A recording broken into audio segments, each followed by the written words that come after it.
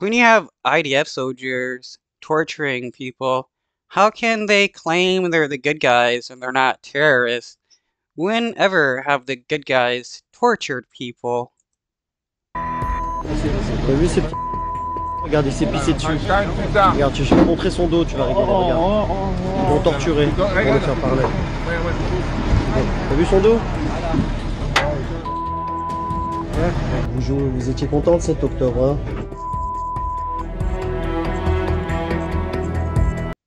The IDF don't care about if a person is innocent or not, or actually involved with Hamas.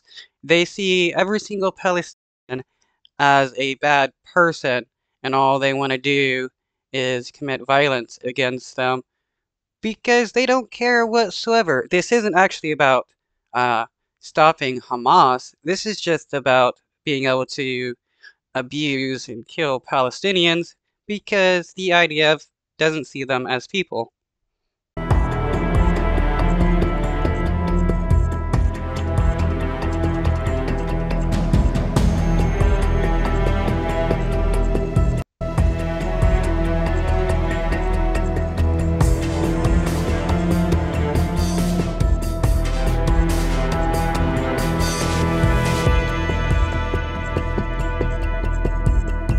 Je suis bien content qu'elle soit sortie ces vidéos.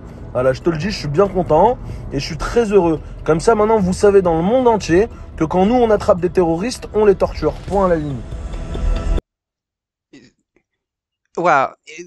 The IDF can claim anybody is a terrorist, and that, in their mind, gives them the justification to torture people.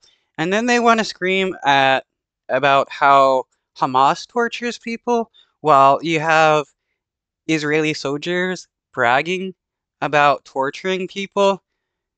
Where in the world does the good people, the good guys, brag about torturing people?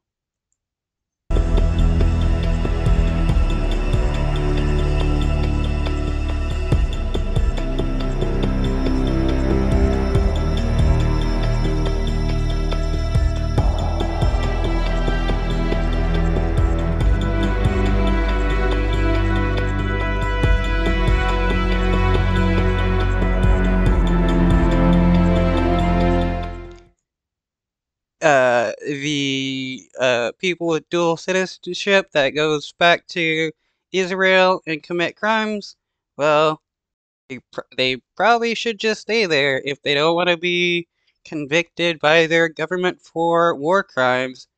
I mean, other governments can't really get the Israeli government convicted for their war crimes, but if you're a dual citizen, and you commit war crimes, well, it does look like the French government will punish you for them, and the Israeli government can't do anything.